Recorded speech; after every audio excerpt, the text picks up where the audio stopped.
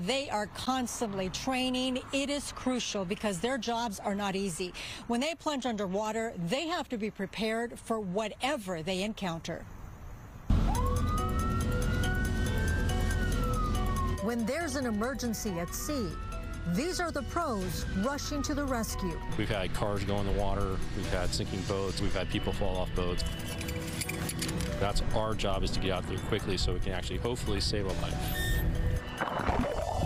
The LA County Sheriff's Marina Del Rey Rescue Dive Team is on duty 24 hours a day. If there's some type of an emergency, we have a chance to save somebody, do a rescue, whatever the case may be.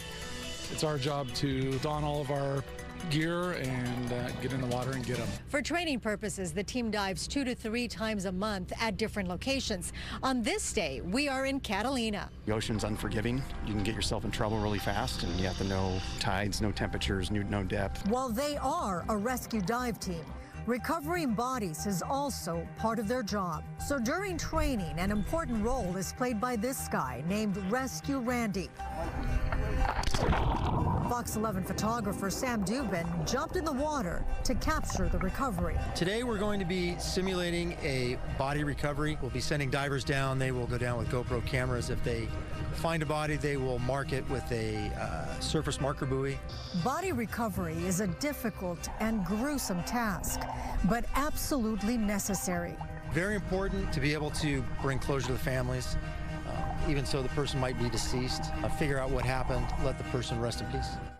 In 2019, when 34 people were killed in the Conception dive boat off Santa Cruz Island, this team had to recover all the victims. One of the things that sticks with me is remembering that most of those people had shoes on. Which indicated to Sergeant Ron Knowles, the victims knew they needed to escape, but tragically couldn't. Our job is to help families and, unfortunately, bring them back their loved ones. As beautiful as this environment is, as wonderful as much as everybody likes to be here, it can be incredibly unforgiving and dangerous.